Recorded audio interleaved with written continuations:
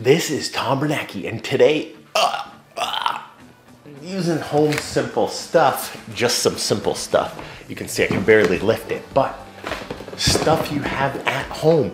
I'm gonna show you how to blast, absolutely obliterate your athlete's foot, your tinea pedis, between your toes, on your heel, around your foot, on top of your foot. Yes, all types of athlete's foot. People even Google athlete's foot on the face. I don't think it's on the face, but we'll help you get rid of that one too. So this guide goes over everything, prevention and the best treatment, the best proven treatment principles at home. We've got you covered.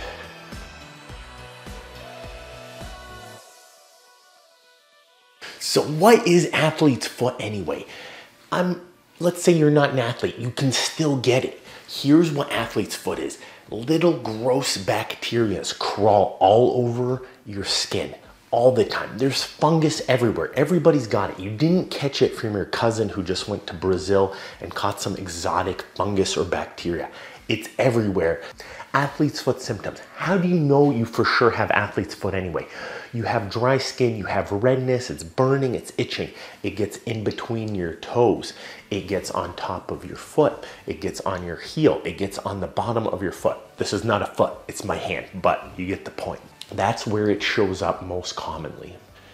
So athlete's foot prevention, tip number one, you have to get good, well-aerated socks. So is this a perfect sock? It's not a perfect sock, but it has lots of little holes in it. I don't know if you can see right there.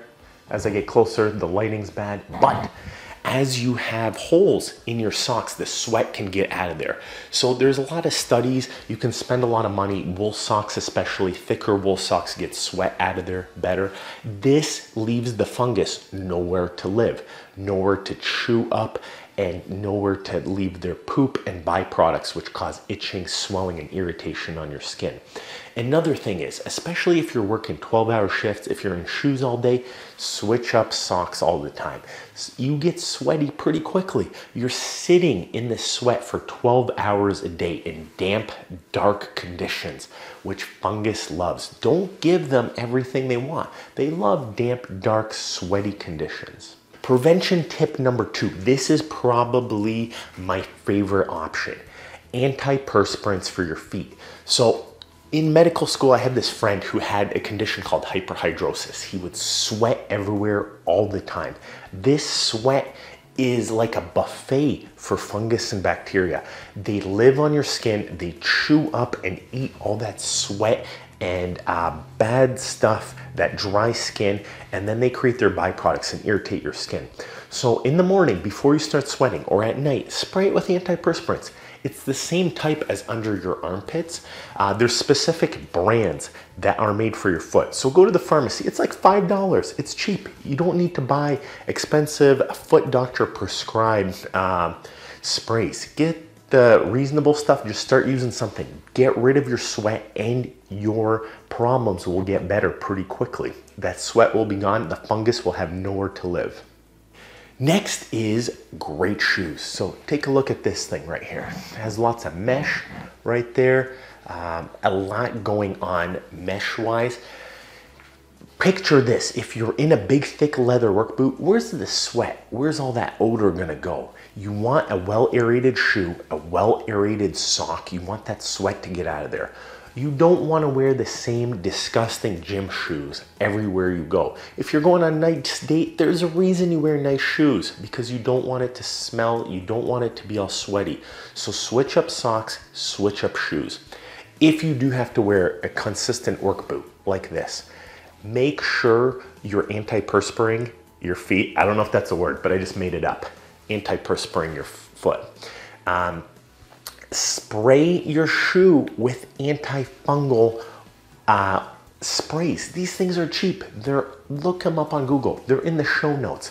We will give you options for all this stuff, and it will keep the inside of your shoe fungus free. I know everybody can't switch shoes 5 times a day. It's expensive, so get the spray at the very least. Antiperspirant, and get the spray inside your shoe. Next tip is get powders for your shoe. If you're still not doing it, brands like Lamisil, the powders, the foam sprays, get those into your shoes, get those into your socks. These do an amazing job. Studies show putting these on your foot or inside your shoe for 30 days, 90% of the time, they get rid of the fungus. Another prevention tip, this might seem a little bit confusing, but how we talked about getting rid of the sweat at nighttime, you want to get moisturizing ointments. So you don't need anything expensive, but you want to get rid of the dead, dry skin. Fungus love to live on dead, dry skin. The more dead, dry skin you have on your foot, heel, between your toes, that's where fungus loves to live. So when you're not sweating, moisturize. So especially after a shower, it's not drying out and not getting scaly and thick. That scaly, thick, dry skin is a buffet for fungus. So get rid of that scaly skin. Another common cause, we're into the treatments now, is in between your toes. So see right in between there, sweat builds up, especially in between the 4th and the 5th toe. This happens all the time. So you want to grab some tissue paper, some paper towel, and what I'm going to do is I'm going to rip some off and you just tuck it in. Maybe that's too big of a piece. That's a huge piece. So see what I did right there? I tucked it in between the toes. This lets the sweat get out. If you have, we can say this on YouTube because I'm not making fun of you in person or hurting your feelings, but if you have a big foot, and you know what I'm trying to say, if you have a big foot, you need to get that sweat out of there. If your skin is stuck together because your toes are so tight in your shoes, it's gonna chafe. The fungus will build up. Get some tissue paper every day between your toe so that the sweat can get out of there. Change your socks, get the antiperspirant in there. Dry skin, sweat will not stay there and fungus cannot live there. That's like home base, that's ground zero. If you leave in between your toes, all that sweat, that's gonna cause really big issues for you and continue your athlete's foot. No matter how much expensive doctor creams you put on there, you gotta get rid of the source, you gotta get rid of the fungus. Home remedy time. This is probably the most popular one. Apple cider vinegar right there. Oh, hold on, I'm gonna move it in front of the camera. You gotta be careful with these, so disclaimer alert, disclaimer alert. You want to grab yourself a tub. Look at how big this tub is. It's actually a shelf that I pulled out. It's a clear shelf, but it fills up with fluid and it works. What you wanna do, you unscrew this, you pour about 1/4, so 1 out of 4, you pour that into that tub, and then you pour 3/4, so 3 out of 4 warm water into that tub, and you turn on Netflix, you watch some TV, and you soak your feet 20 minutes. This kills fungus living on your foot, pretty much guaranteed. The real key is, what do you do next? You have to get rid of the dead, dry skin. You have to exfoliate. So if you have a pumice stone, even just using a rag, wipe it. Personally, I'm in the clinic, I love to use moistened towelettes. People, I have them soak ahead of time, and that skin comes right off. You killed the fungus and you killed the food source, which is the dry skin on there. So other home remedies you can grab right here. Listerine. Everybody's got Listerine at home. Use 1/4 in that tub. So that big old tub, I'm not gonna pick it up again because it's gonna hurt my back, but put that in, put some warm water in, soak your feet 20 minutes. That will kill that fungus. Do that like 2-3 times a week until your athlete's foot is done. The next thing you can use, I love Epsom salts. Epsom salts are great. In fact, this is the only one we actually recommend because technically everything's dangerous in medicine, and I have to do a little asterisk and warn you. Epsom salts are safe though. They don't do all that crazy stuff that people say. It's not the crazy stuff. All Epsom salts do is soak into dead, dry skin. That dead, dry skin flakes off, falls off. You still want to use the pumice stone and the rag to clean it. So that's the crazy treatment guide. Home remedies. All this stuff works. It's all proven to work. Listerine, apple cider vinegar, Epsom salts. You can even use Vick's Vapor Rub at the bottom of your feet. It all has antifungal properties. It's a no-brainer. It works. Yes, there are medicines available, but they're more expensive. Realistically, the disclaimer's out there. If you're worried, come see a podiatrist. We've got you covered. I would love to see you and take care of your foot fungus. That needs to be said.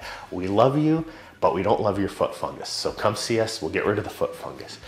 But all these remedies do work, provided you get rid of the single most important thing. Get rid of the food source, which is sweat and dead, dry skin. Get rid of those. So how do we get rid of those things? You want to wear good, well-aerated shoes. You want to spray it with antifungal and antibacterial materials between your fifth toes and between your toes. You want to put some wicking material. That means get that sweat out of there. You want to change your socks. Change your socks. Change them multiple times during your shift. And very importantly, this is what makes a huge difference for people. Get good, well-aerated socks, switch them, antiperspirant materials. Spray your feet with antiperspirants if you're still sweating after all that. So if the shoes and the socks and the cleaning and the moisturizing of the dry skin does not work, get the antiperspirant. I have never seen this method fail. It just doesn't. It works. You don't need crazy treatments. If this stuff's not working for you, you probably don't have athlete's foot. And that's the truth. And if this helped, send it to a friend. Let us know what else we can do to help you. Subscribe. We need the subscribers. Help us get this channel off the ground if this helped.